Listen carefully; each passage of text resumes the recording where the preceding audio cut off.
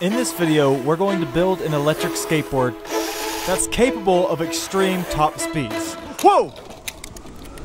Recently, I was messing around in my garage, and I found my old skateboard from when I was a kid. And after my brother and I messed around a bit, we remembered why we never used it. In my opinion, it would be so much more fun if I could just have someone like Colby push me the whole time. Our plan's pretty simple. We want to attach a bike wheel to the skateboard and have the drill turn that. Just gonna start tearing things apart until something happens.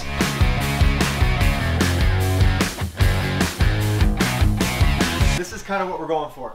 So it sits just like this, okay? You step on it, and then it's gonna pull you forward just like that. To make the drill power the skateboard, we grabbed this piece. We needed to get the gear off of it. This gear is what we're going to attach to the drill. I can't do that without laughing.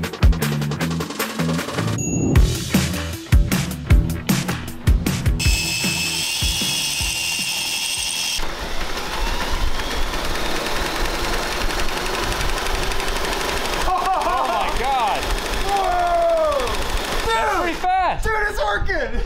The skateboard seemed promising on the workbench, so we took it outside to test it. It didn't really work. Our drill just didn't have enough power to turn the wheel with us on the board. So to give the drill more torque, we replaced the back wheel and put a tiny sprocket up front. This will reduce the board's top speed, but hopefully give us enough power to get going. Oh my god, dude! Oh my god, dude! It's freaking working!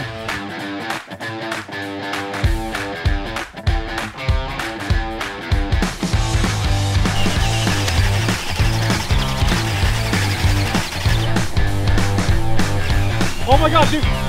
Dude, it worked! Alright, ultimate test up the hill. Here we go. Dude, it's actually going though. That's awesome. It's going! This drill is actually showing some good promise. But right before we made it up the hill, our drill started smoking. Oh no! Yeah, I bet that drill doesn't work anymore. It's time for plan B. This is Kiki. We picked her up on Facebook Marketplace for like $100. She's brand new, and she's going to be the motor to our new skateboard. Beneath Kiki's plastics, there was potential for a skateboard. Alright! Wow! That couldn't be better. It couldn't be better. But it was a little too short to stand on.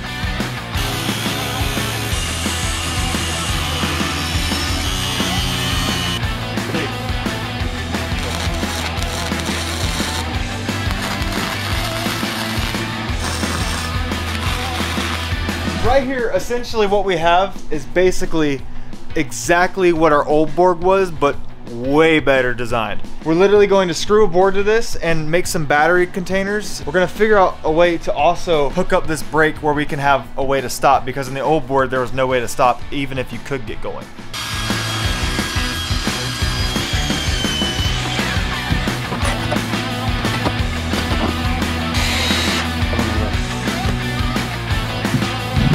Try it out, dude. Ready? Yep.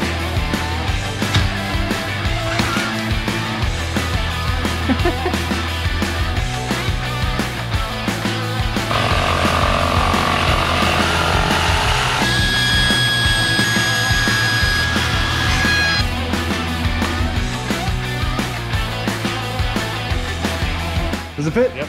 Yeah! It's on there. Wow, look how good that looks. It's all covered up. Then we stole all the electronics off the moped to put onto our new board. Yeah.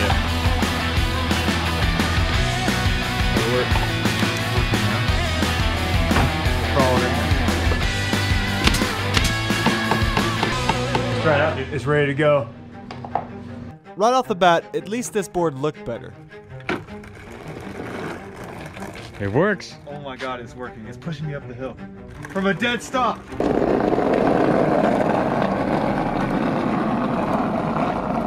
And much like our last one, it kind of worked, but there are a few things we needed to iron out. So it's not very strong. The main problem being, it's super slow.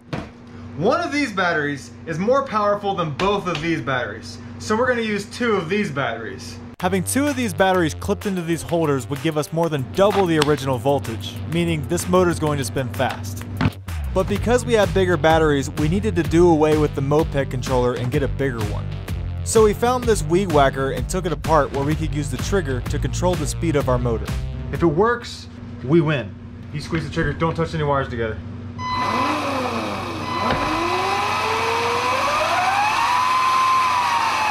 Oh my god. Oh my god. Oh my god, it works! It works, dude!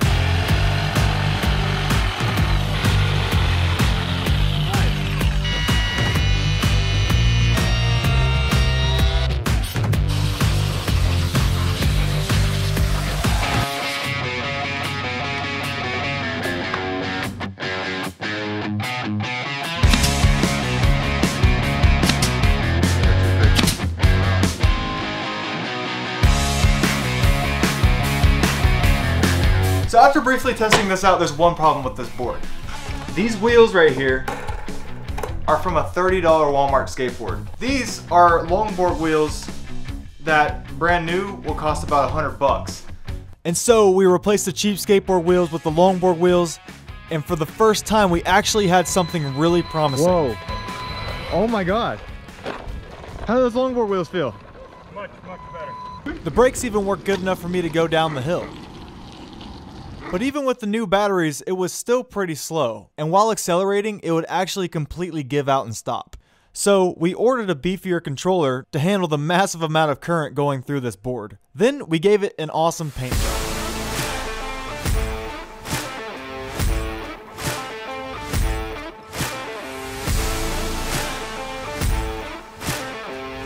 And it seemed promising. But even with the new controller, it still wouldn't want to go past 20 miles per hour. Right now this board's powered by these two batteries. It's not fast enough. So what we're gonna do is add one more, and hopefully it will be. With 3 batteries, we'd be running 52 volts through this motor, which is just insane. It should go 30 miles per hour. See, this is faster. It should be with 3 batteries. But little did we know, 3 batteries was a bit too much. What's wrong? That's the end of that. That is a toasted motor, my man. So we took it back to the shop and started tearing it apart. Dude, it sucks destroying our creation, man. It does, because this was actually really cool. Shatter it.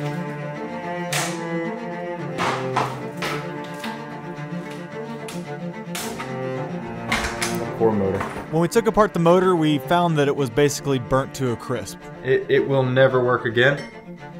But luckily, we have a plan. We decided to take the board completely apart and order new parts. Yes! It fits, dude. It fits. That were stronger and faster. Don't worry about that. Because the main thing we ordered was a new motor. Okay, this thing is a 5,000 watt motor. In other words, it's 20 times more powerful than our old one.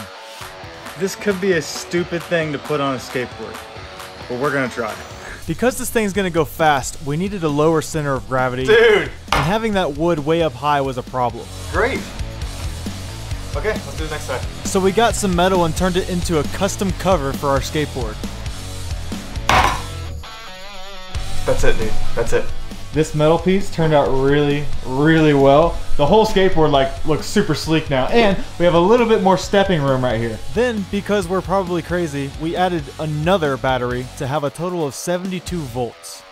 With a total of 4 batteries and a huge controller, we zip tied all the wires together, covered the top in grip tape, and made it look amazing. Whoa. Dude, this is gonna be crazy.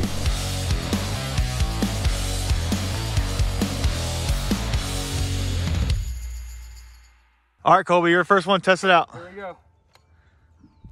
Whoa! You good? Yeah. That looked pretty fast.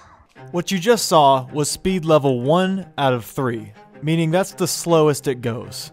So right before we stopped filming, I got to try the board, and it just was so fast. I got flung off. It's honestly it's too fast. It's a little too dangerous now. Somehow we didn't really think about 5 horsepower being too fast, but trust me, it was. It's virtually impossible to ride. So we took it apart one more time. Now all this gets taken out and replace that motor with something a little more reasonable for a skateboard. There we go.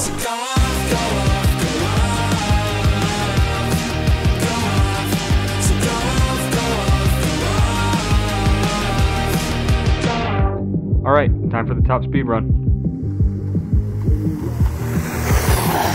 Wow.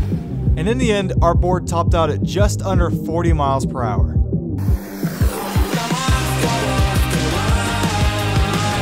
And with all 4 batteries, it went 26 miles on a single charge.